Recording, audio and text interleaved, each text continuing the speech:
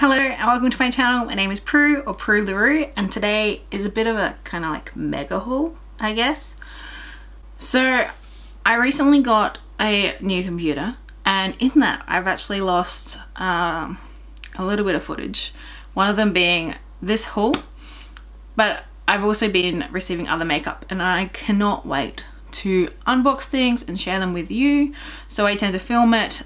But this week I've actually been a bit slower in my makeup purchases. So you're going to see through 3 different kind of times. This being the first time, and then a different day, and then we come back to today. But earlier today, just to confuse you. So I really wanted to share this, and anyway, I picked up one of the Mecca. I picked up some of the Mecca Christmas stuff at the Melbourne Cup. I chose the winning horse and I won some money. So I put it towards makeup. So these are the Mecca boxes. You will see the Mecca packs later in the video. When you order online, you get the really cool paper. So I'm in love with this box. Like, it's amazing and shiny. I love it. So I picked up the other NARS mini that they have out. And this has the bronzer Laguna and the highlighter Little Fetishes. What a nice name. No, on here it's called Fort de France, so maybe I've got a different one. Anyway, I've still got a mini of the Deep Throat NARS blush from last year that I'm still using, and I got Laguna on a piece of cardboard that I've been using and I actually really liked it, so I'm happy to have it in a mini. These last me ages, and I love the little container. This has actually already become my hair tie container, but I took them out because I didn't think they'd be the most attractive thing to show you. Swatching these, I don't think it's that worthwhile. Laguna, oh look, I'll swatch them because I've said that now, haven't I? So Laguna, look, there's just like a really nice bronzer, definitely for the pale ladies. I would say it's not shimmery, it's a nice matte. And Fort de France is a highlighter. I haven't really used it much at all, but there we go. It's just there, and like, you know, it looks nice. I mostly wanted Laguna, and this little dude was cheaper than buying like the larger Laguna, so I'm happy. And I picked up a super boring palette, and this is the Bare Minerals Aurora Lights palette. I'm fairly sure I've lost my first impressions with this palette. Now I'm sorting through all my footage, but this made me think of Makeup Struggle straight away and Undercooked Chicken, and there's pretty much the half of this palette and the other half is quite beautiful. So I have done a first impression with this, and it's nice. I like it. I'm keen to play with it a bit more, but I've been playing with Gingerbread Spice lately. This one's next on the chopping block. And then let me know later on what you would like to see more of. Anyway, I'll let past Prue take over and then future Prue. I'm sorry, this is a confusing one. I love sharing my makeup hauls and I hope you enjoy.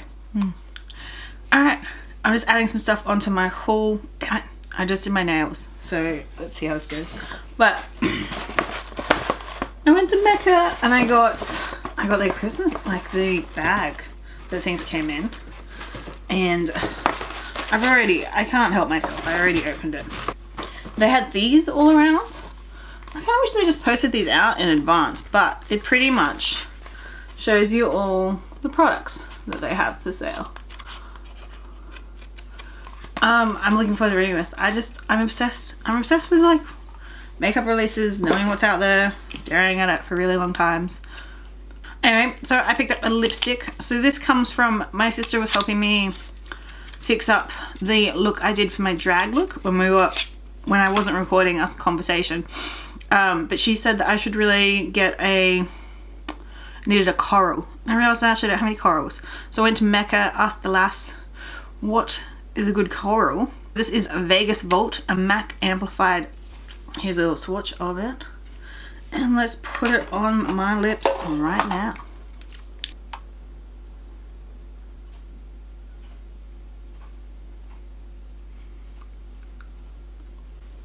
Oh, what do you think? Is that a nice coral? I I think I like it. And I also picked up this really cute set. For all the colourful makeup I buy, I have this really weird obsession. Sorry, I'm just looking for my scissors. For all the makeup that I buy, I've got a really weird obsession with lip scrubs. It makes no sense. I use them haphazardly, but I've never gone through one. But I love trying the different formulas out there. I'm obsessed. Anyway, this is one of their Christmas sets. How much is it? Should have it. So this is $25 and this is Frank Body. And if you're in the US or UK, I really want to know if you guys can get this product. So it's Australian, supporting the Aussies. And one of my friends, she is obsessed with their lip balm, and this actually won one of the Mecca Awards last year.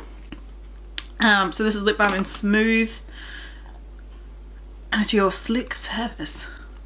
Pretty sure it's just like a real basic lip balm. I'm excited to try it. Who doesn't mind a lip balm? But what got me to buy this particular kit, and look how cute this little lip scrub is. And so I've got, and look how cute this little one is. So this is one from Hideaway that I've got here. I've got the TooFaced lip scrub just here. So you can see it's nice and flat. What's the difference in size? This is 15 mils, 15 mils. Oh, and this would have been like half the price of this, I'm sure. Anyway, what got me to buy this is that this is coffee. And this just smells like black, delicious coffee. I'm so happy smelling this. I'm really excited to try this. I probably should have started with this. That would have made more sense, but oh well. And I think I might at some point just do a video on all my lip scrubs and the different formulas that there are, because I don't know, I've become a mini expert somehow. Anyway, this is a really cute pack. If you know someone who's just like really into like natural basic lips, it's definitely great to pick up for Christmas. I'd love to know, I did some research into whether or not you can get this in the US, and there is an online website, but like, do they have a presence there? Have you heard of this brand before? What are your thoughts on Frank Body? Anyway, hopefully I'll be able to find my footage unboxing the Sephora favorites and add that on. If not, I think this is all I'm buying at the moment. Oh, I did pick up the Australis Banana Powder in Loose the other day. This one is really well known as being good. I thought, let's try and be a bit more Australian. Well, let's try some more drugstore. So let me know if you've tried that one. Is it different from the press formula? I don't know. I couldn't find much about that. Anyway, thank you so much for watching. Hopefully Sephora favorites follow. I know. I appreciate your views. You're beautiful. Thank you. I'm just having my last haul that I've done with some more products that I bought today. So I thought it was a bit too small. So I was going to add in that I have bought the Sephora favorites. And if you haven't bought it yet, I definitely recommend buying it. This was my favorite. This was the one that appealed to me the most, but if we want to keep getting these in Australia, it's worth getting. And like, I love minis. Minis are life. Marceline, if you want to see me like use all the products or something, let me know. But anyway, let's go to today's haul. So I went back to Mecca. I finally used up my Clinique balm stuff, and I'm obsessed with this year's packaging. How beautiful are the bags? I kind of just want to order something online so I can get another box. But this is I look very changed the color of the paper. Yeah. This is a super boring purchase, really. I'm excited for it, and I've been wanting to try this. And this is the Clinique Take the Day Off Balm. I've been using the liquid version of this, and it's not that good. But this is more like a hard wax thing going on. So I'm keen as to give it a whirl and see how it works. And today was the beginning of the Priceline 50% off sale, and pretty much no new releases have really pulled me in.